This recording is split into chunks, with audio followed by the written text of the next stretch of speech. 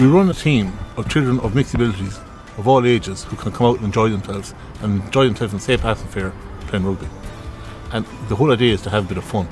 I've been involved in rugby for years, and within minutes of meeting Derek, you've met a kindred spirit.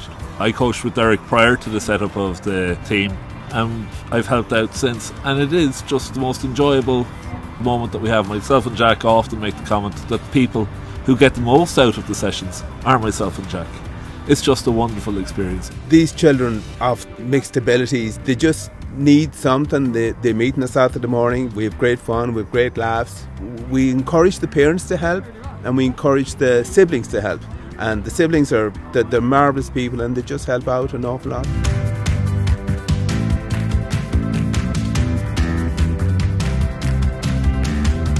We've been involved with people who we've helped slightly, but they've helped us as well. We have this fantastic chap who is, he's realising ambitions that, he had the ability anyway to do this. He's a fantastic guy, and when you meet him you see, yes, he's a referee.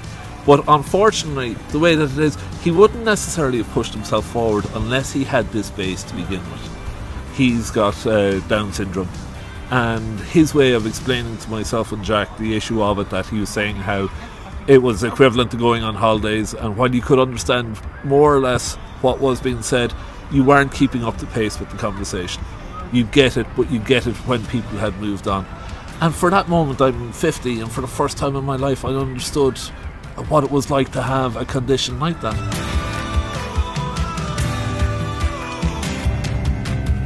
My long name is Michael Cowan, but my short name is Mikey Cowan, so you can call me Mikey.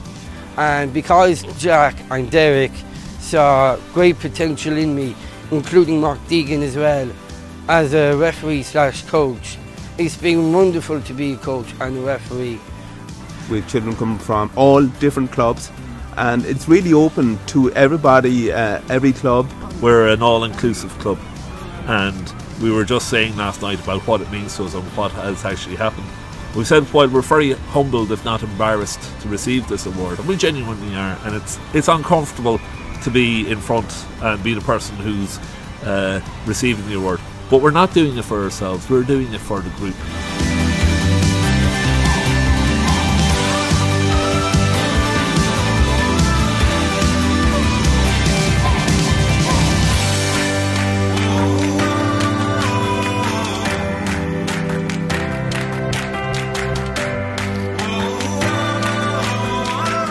Jack, Derek, Mark, well done on an absolutely brilliant award, and I hope you guys will remember this. So well done.